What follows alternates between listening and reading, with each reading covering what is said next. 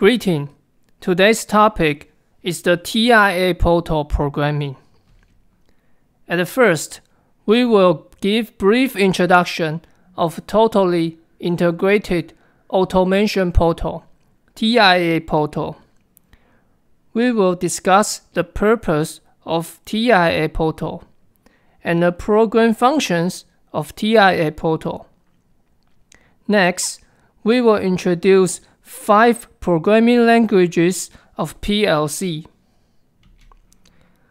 The TIA portal is an integrated design tool for automation industry. In the industrial field, there are more and more machines and devices connect with each other. Also, the operational process becomes much complex. Therefore, the increasing of processing tools can be a problem of engineering. For this, Siemens provides an all-in-one tool called TIA portal. With TIA portal, we can deal with all the automation tasks. The automation tasks can be dealt with TIA portal by those program functions. Step 7. WinCC, Start Drive, Scout TIA. Step 7 is the engineering tool for controllers and peripherals, like the CPU and other related I/O devices. WinCC is the software for the visualization and integration of operating devices, just like the monitor panel for people easily observing the whole systems. Start Drive handles the communication between the software and the machine. Scout TIA contains program packages for motion control and the corresponding high-end drives. There are 5 programming languages of TIA portal: ladder diagram, LAD, function block diagrams, FBD, graph, structured control language, SCL, statement list, STL. Let's take a look of each of them. The most common one is LAD. The programming structure is like the ladder. The sequence is from top to bottom and the left to right. The horizontal line is called run, and the vertical line is called rail. The inputs are on the left-hand side, and the output is on the right-hand side.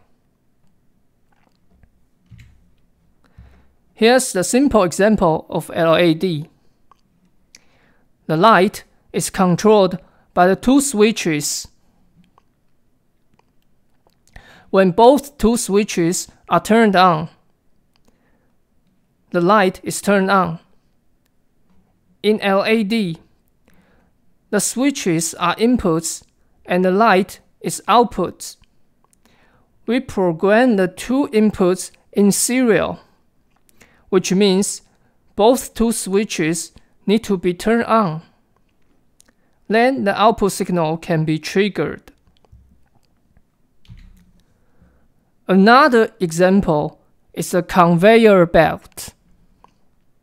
There are 2 control panels located near and remote from the belts. Each panel can start the belts individually. In LAD, the 2 inputs are parallel in one horizontal line. Each input can trigger output signal individually. Next, the FBD is also a common programming language of PLC. The programming structure is built with function blocks. The sequence is from top to bottom and the left to right. Each block's function is labeled on the top of the block. There can be multi-inputs on the left of the block, and there's only single output on the right of the block. With FBD, it's easier to follow and troubleshoot the machines. FBD and LAD can convert to each other. For the previous example of LAD, when both two switches are turned on, the light is turned on. We can convert the LAD to FBD's AND logic gate. Next example also follows the previous example of LAD. There are two control panels. Each panel can start the bells individually. We can convert the LAD to FBD's OR logic gate.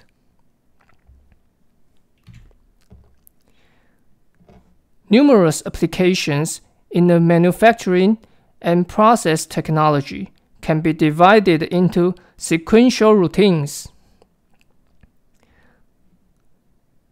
Flowcharts are commonly used to explain these sequences.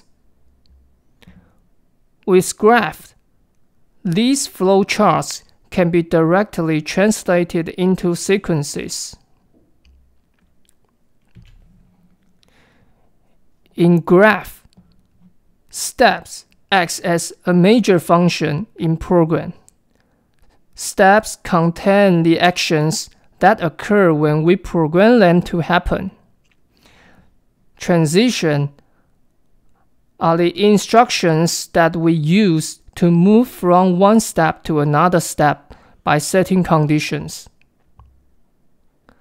The advantage of graph is that processes can be separated into major steps with branches that can make easier and faster for troubleshooting. SCL is a very powerful tool that can handle complex tasks by utilizing algorithms and mathematical functions along with repetitive tasks. The programming structure is built with high-level language such as program loops or conditional statements. There are many code building blocks and templates to make programming easier. We can just drag the templates to the code. The code blocks of SCL are simpler than the FBD in complex tasks. We can also insert arithmetic expressions or algorithms in the block that can be more clearly arranged in SCL.